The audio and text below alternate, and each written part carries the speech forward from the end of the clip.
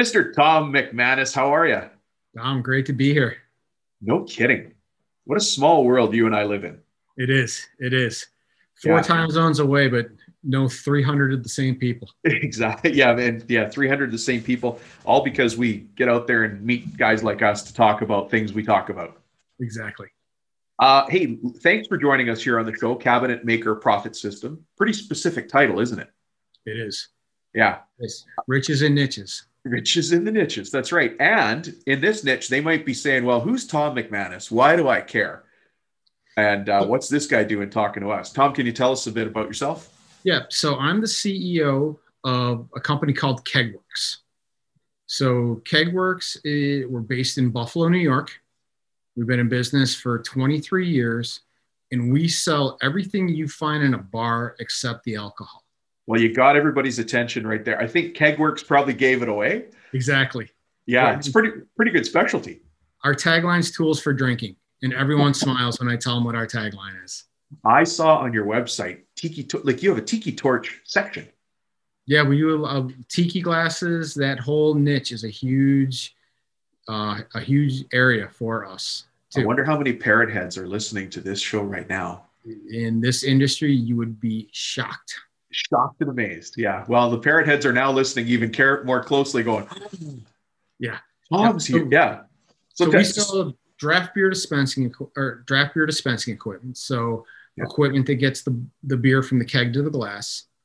Yeah. Bar tools and accessories. So mixers, shakers, that type of stuff. Premium cocktail ingredients. So all the stuff that you need to make that badass Manhattan. We have the largest selection of bitters anywhere on the internet. High-end tonic waters. Yeah, we can do that. We can do this for hours. But the reason that I'm here to talk to you and your crew is because we are the leader in bar rails. So if you've been into a bar that's been built in the last 7 or 8 years, anywhere in the United States and good chunks of Canada, if there's a bar rail on it, there's a pretty good chance we were involved with that project. I love it. And you know, it's amazing that people think COVID has slowed everything down, but we're busy. And I know restaurants are taking an impact, but the reason I have you here today, the reason I hunted you down, and Tom, I went to find you through, a friend of a friend of a friend of a friend, and somebody got me in touch with you, and you know who we're talking about there, is because of COVID and the changes it's going to have on design, build of bars and restaurants, to some extent cafes. But if they're serving alcohol, that's a place that you have an impact. And a lot of our listeners, guys we're talking to right now, are building those places. So I'm so happy to have you here to give us the inside scoop. Yeah, so it's been really kind of fascinating to watch. So we thought we were just going to get crushed when everything started shutting down. Yeah, uncertainty, right? It was, and entrepreneurs find a way. And what we found was, they were doing anything to hang on to their crews. Like, so, are you talking about construction crews or restaurants? Construction crews. Yeah. So they were taking on a lot of those little projects that really weren't worth their time when things were going crazy. So a lot of super small projects that were just filling the day to get them through to their PPP loans or whatever, and just to keep the guys working as best they can until things. So we really didn't slow down. A lot of the home bar projects came up. And so these tiny little retro, like man cave stuff. Man caves, yeah. Yeah. Some of our customers have the most, have the most amazing offices. Yeah. But you got talented woodworkers. You got to see their bars. So it's fantastic to see what people did to keep busy and the way they transitioned. And what was great was a lot of them got to scoping. A lot of them got to working on their business instead of in their business. And what are we going to do next? And how do we build that pipeline? Because this isn't forever. There's too much cheap money. The bars are going to come back. The restaurants are going to come back. And we need the socialization. We need to get out and see people. And maybe people are in bars and restaurants right now. Like, let's just call it in general, there's rolling blackouts, depending on the state, depending on the county, depending on the province, for sure. But it's going to come back, and it's coming back in some places. So this is where people are you and I were talking about this. There's a different use of space in a bar now. Right. So yeah, sorry, go ahead. Yeah. So the first thing that we saw was the amazing creativity in the partition design.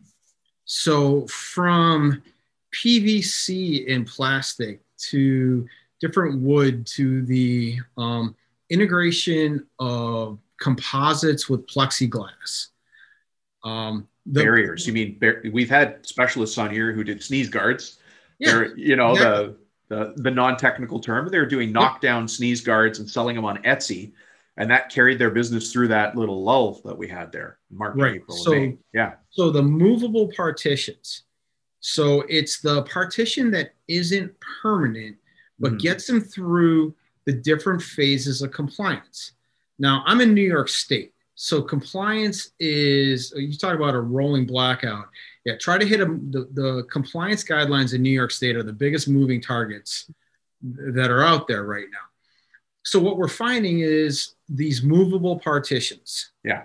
To do that in 1,000 different designs or whatever to keep you in compliance. What we also found as a longer term trend is the use of bar service rails as a permanent space separator on the bar. So okay, hold on, just for I'm maybe I'm the only guy that doesn't get it, but can you define? Because I'm not the smartest, knife in the drawer. Yeah, that's nodding. What our friend told Tragically, us. You're nodding. For those of you who can't see this, this is a video on YouTube, and we're doing it as the audio for the podcast. What's a bar service rail? So a bar service rail is that candy cane shaped piece of rail. It either goes all the way down to the floor or it loops around from the top of the bar to the face of the bar. Yeah. That usually separates where the bar staff goes to the bar to pick up drinks for the rest of the restaurant. Right. Okay. So what we're seeing is, on most standard bar designs, you'll see 2, sometimes 3 of those bar service rails, just as some type of demarcation line for the staff to the patron. Right. Give the waitress her space, or to have the glass washer or whatever that area is. Right? The busser can come back and forth. The food can get to the bar. We're seeing people use those now permanent. Stacking them up every X feet apart. Exactly. Right. So going down that, okay, we don't know what this is going to mean, but it's our interpretation that people are going to come back and there's still going to be a little bit of uncertainty in the psychology of the patron that they're going to want a permanent space clearance on that bar. So interesting. To the point where we bought a piece of equipment to keep up with the demand. A piece of, well, you're talking to equipment guys here. What kind of equipment did you buy? Now everybody else wants it too. Yeah, it's a tube bender. That's used the primary application for this thing's in muffler shops. So the one we bought, it allows us to build that tight radius without crimping. Without crimping. Without crimping, yeah. Okay. Yep. So that's the first trend. The second trend we're seeing is in the bar surface. Okay. Where I put my drinks, where I put my elbows, that stuff. Exactly. Yeah. The kind of the poured concrete was a big trend, and we were seeing all sorts of other new surfaces come back. The non-porous, super smooth, easy to clean has been the biggest thing right now. Well, probably it also has to look clean, not just be clean, but I have to be able to think it's clean. You know what I mean? As a bar patron. Yeah. The psychology of the patron is coming in a lot. So we're seeing that. The trends were going away from stainless steel, just the design elements. The trends were going away from it? We're seeing it come back. Because the cleanliness. The cleanliness factor. Yeah. So having stainless start to come back, easy to maintain. And the other trend that we're seeing right now in regards to COVID is the utilization of the bar top. So it used to, the bar top and the drink rail, which is that 4 to 6 inch kind of channel on the bartender side of the bar. Yeah. Okay. There used to be in front of that, between the drink rail and the patron, there would be condiment trays. There would be Right. bitters everywhere, Stir sticks and stuff like that. stir sticks, napkins, that type of stuff. So now we're seeing that stuff all slide backwards behind the bar. So workspaces being set up for cocktail creation on the bar side of the bar instead of actually using the bar top as that. Is that to create a cleaner line of sight, or so there's no cross contamination, extra people touching things? Number one. Number two, it's a pain in the butt to move all those bottles to wipe down the surface. I have a question though. Yeah. How am I going to steal my olives now? Well, I think that because I've been caught a bunch of times taking extra olives off the bar top. Yeah. You know what, Dom, I'm going to tell you, bartenders hate you. Well, reason number one. Yeah. Yeah. So the cross contamination is a huge thing. Right. Sliding that stuff back, because we were actually in the process, so we were calling them bitter corrals that we were building that were tiny. Heck of a marketing name, a bitter corral. Yeah. So it was a tiny little, it looked like a partition, a booth partition.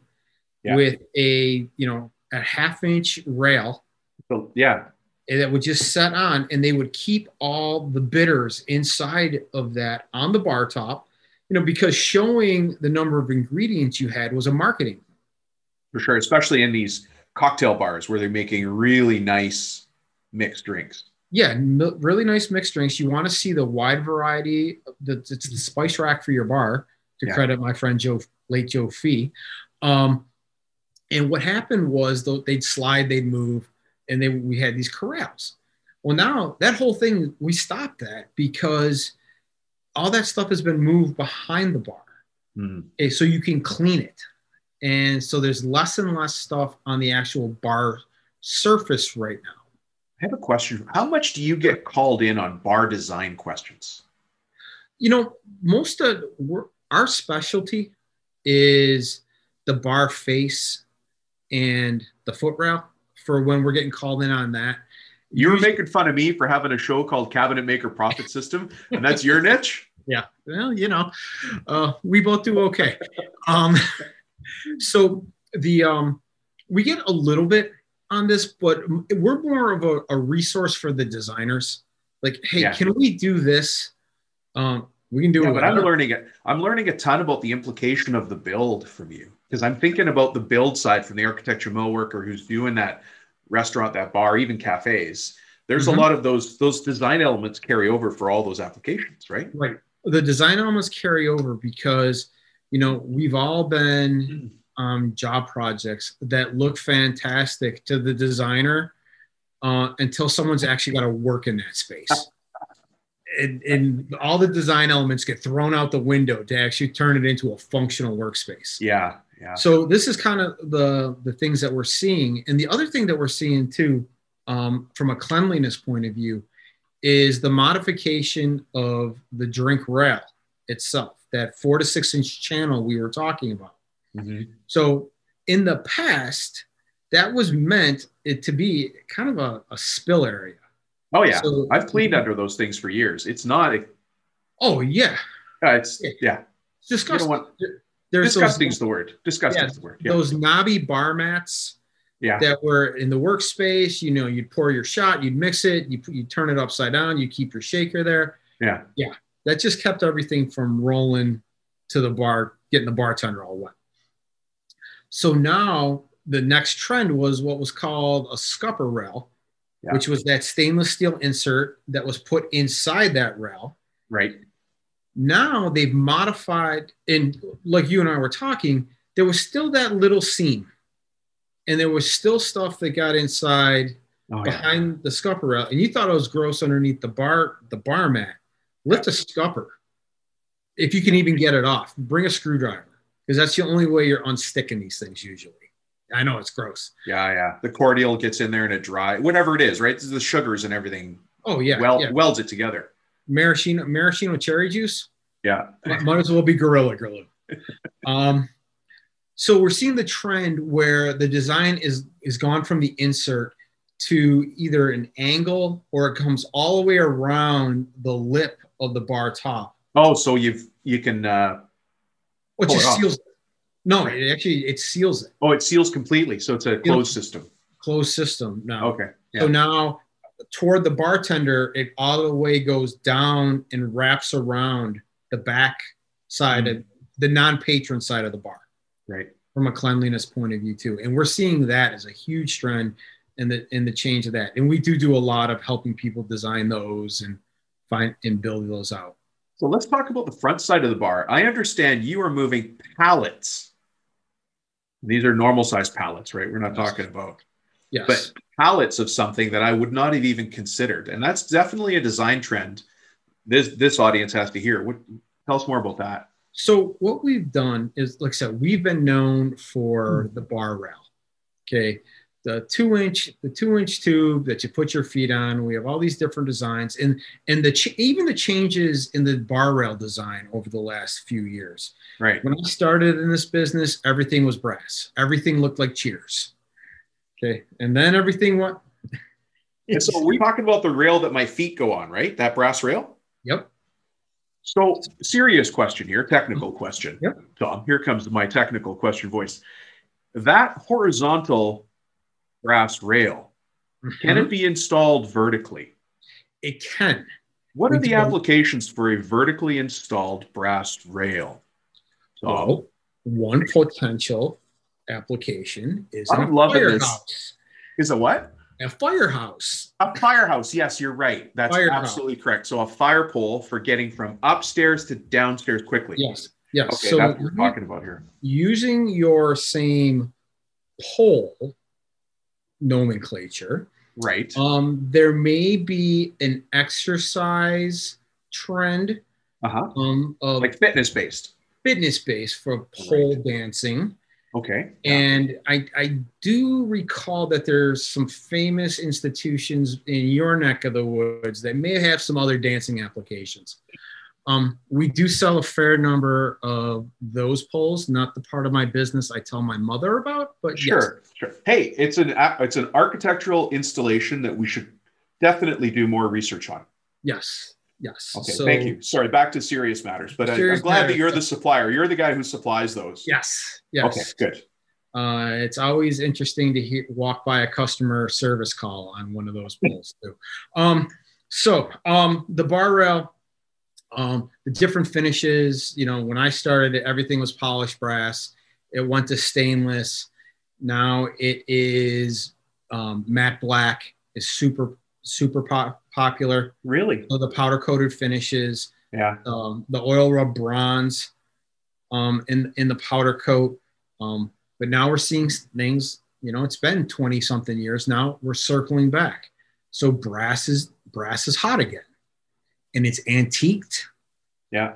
Or it is a satin finish or a brushed finish on the bar rail. Right. And it goes with the whole scheme of the design intent of this restaurant bar. Yep. Right. Yeah. The whole, what we're seeing is the end of the reclaimed wood, Edison light, black pipe kind of trend and everything. It's getting a little, I don't want to say cleaner, but it's just going away from that trend. It has to look cleaner. Yep. It has to be an inviting environment where I trust that everything else is clean. You've probably heard this analogy or maybe lived it, but if I go into a Chinese restaurant and the bathroom's dirty, I know what the kitchen looks like. Mm-hmm. And I'm sorry to say Chinese restaurant because the best Chinese restaurants have horrible bathrooms and I still eat there. I used to have a company that sold retractable belt stanchions, the things that put you in line at the movie theater or the bank and that. They used to drive my wife insane. We'd walk and we'd be in a queue for something. I'm like, we're leaving. She goes, what do you mean we're leaving? I go, look at this crap post. I'm like, if they're cutting costs here, you imagine what they're doing in the kitchen? We're out. She's like, why do I even go out with you? I'm like, you had a stanchion business? Yeah, I was in the Oh stanchion. yeah, you love the niches. You look for the corners of the market, don't you? Okay. Yeah, yeah. Yep.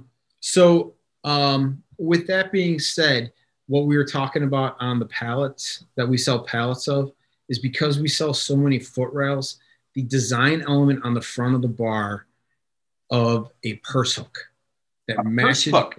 purse hook. Wow. So, they're the Kate Spade, the Louis Vuittons, all those, they're not putting them on the floor. No, and they So can't put them on the bar. can't put them on the bar anymore. So having that hook Right. where that attaches to the front of the bar, matches the foot rail, tiny little design element. And you're talking a $200 investment to do the whole bar, and changes the customer perception of the bar. Those hooks are that cheap that the $200 is. Yeah, you can put. Yeah, they're $7 or $8. Yeah, and you can do the whole great. bar. Yeah, but you have to have them. You have to have them, and I'm sure they're going to be, by law enforced, because where I hope. Put. Good Lord will make it regulated. Hell yeah. All right, we know where you're coming from. So that would be the other thing. And the other thing that we're seeing too on the front of the bar is power. Power. Outlets, and even more importantly, outlets with USB. And it's the awful trend of people on their phone at the bar. You see, I'm surprised by that, because I would think, you've walked into coffee shops and say, we don't have Wi-Fi, because they don't want people sitting there for 2 hours. Mm-hmm. But now you can plug in your laptop and work at the bar. More plug in your phone and charge your phone. Yeah. Wow. Second biggest complaint that I hear from bartenders, besides guys stealing the olives off the front of the bar. Those guys are the worst. Is, hey, can you charge my phone? Right. Yeah. And it's a waste of time. Although you do tip the guy. You should tip the guy for that. You should tip the guy. Yeah. But the guy that shows up without his phone charged, without a battery backup, is probably not the guy that's doing the tipping. Yeah. So what we've seen is, number one, having power in the front of the bar. Hey, can you charge my phone? Look in the front of the bar. Oh, that's great. There's a plug there. Oh, I didn't bring my charger. Well, I can sell you a USB cord for $3. And they buy the cheap. Increasing the average dollar sale. They buy the cheap ones and resell them. Yep. And chances are can I just use? No, here, and you can keep it. Yeah. It's the new pickled egg. It's the headphones on the airplane. Exactly. Yeah, what a great idea. I'm hoping that listeners here are taking away a lot of not only design elements, but ways to add value when they're having the discussion with the GC or the builder, or maybe even the project manager on a job, for change orders, for things to add value to existing jobs. Yep. If these get overlooked in the original, architectural specs. Yep. The last thing that we've seen, but I got another bonus tip based on what you just said. The last one that we're seeing a lot of is the installation of tape LEDs underneath the front of the bar. And because they've gotten so inexpensive, they're so easy to use, so easy to install. Right. And the flexibility of being able to change colors. My favorite holiday is in a month, less than a month. Would that be St. Patrick's Day? My name is McManus. What do you think? I got engaged. Hey, listen, St. Patrick's Day was the last time I left town. It was last March.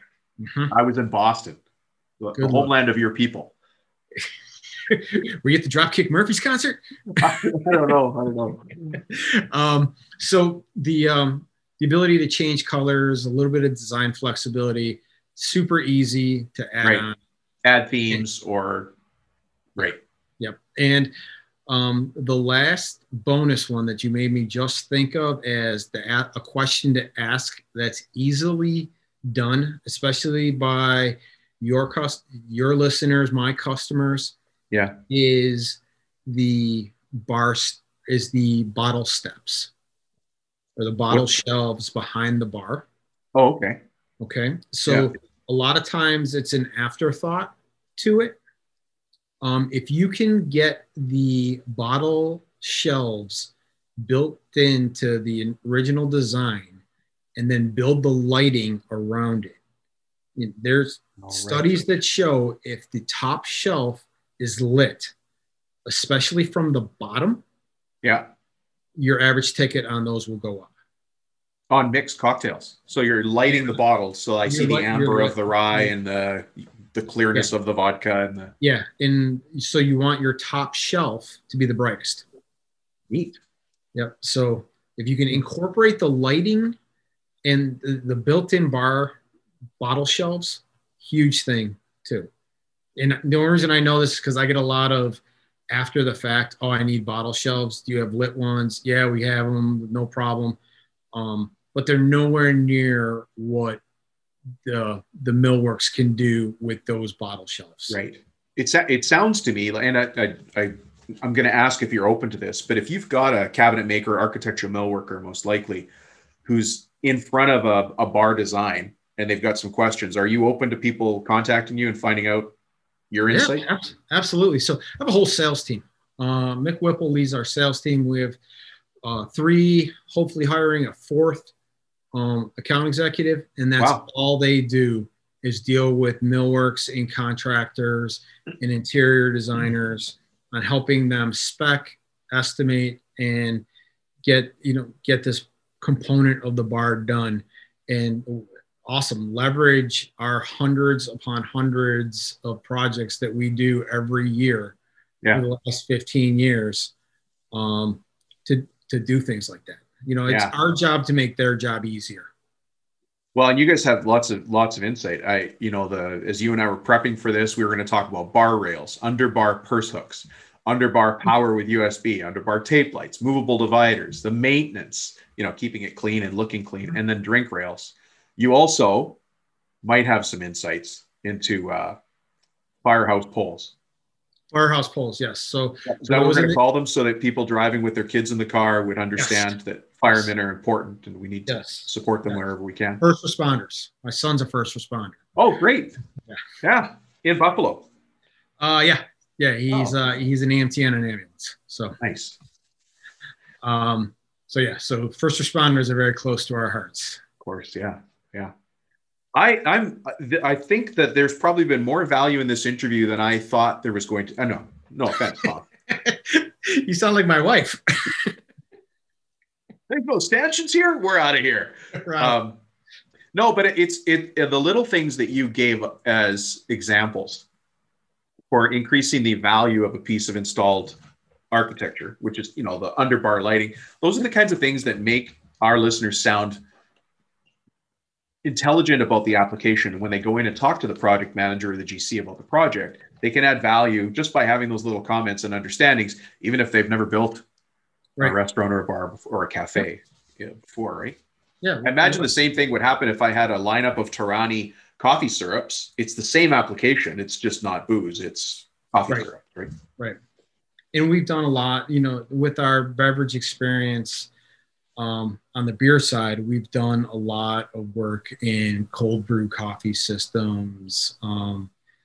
We've actually helped somebody put ketchup on tap once. Okay, and hey, me, why not? Yeah, 'tis not mine to question why. It is just to make it happen. Exactly. Yeah. Exactly. Tom, if somebody wants to get in touch with you at KegWorks, if they want to find out more about tiki bars or any of these applications, how would they find you? So start with our website is www.kegworks, KEGWORKS.com. Our full 6,000 products are available there. For this audience specifically, what I'd like them to do, go to kegworks.com/bar rail sample. BARRAIL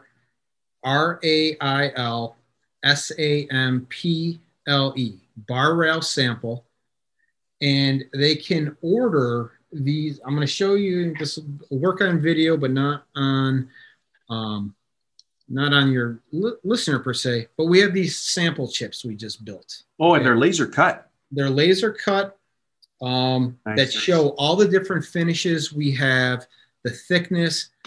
They come in this ring. Okay. So they're design room friendly. They can take them out to the customers. They can present them in front of their customers, make it easier. They can see the heft that these things are made with, get the colors exactly what they want. And it's a good starting point of a conversation. And if it's not what they want on these, we can custom do anything. I was surprised when I looked at your website, by the way. What do you call the 90-degree turn that's made out of solid wood? What's the technical name for those? It goes at the edge of the bar that I'm leaning against, and it's going around a corner. The arm rails. The arm rails. Arm rails. Yeah, I mean, those are you guys pre-make those, so those are ready to go. Yep. So the turns are already there. You know, these guys are pretty capable of making joints. But we do have them already pre-cut in a number of different wood that they can just order or ship right to the job site. Well, and sometimes that's a better way to go if, 100 reasons. Yep. Tom, this has been great. Very interesting, very insightful. And Thanks, and especially in light of COVID, it's going to cause changes on the design side for, keeping the public safe. And the more that we can do to help that, then we're all getting back to work, all of us. Exactly. The more flexibility we can build into these spaces, the more we can accommodate this moving target of what's regarded for compliance. And eventually we'll get back to sitting on each other's laps in these bars. But, and the food and drink prices won't go back down. So, yeah. But let's help our customers get the most out of that $1 per square foot that they need. Yeah. To keep this business going. Tom, thanks for joining us. I look forward to maybe having you back in the future soon. I can't wait. All right. Thanks, Tom. Thanks, Tom. Bye. Bye.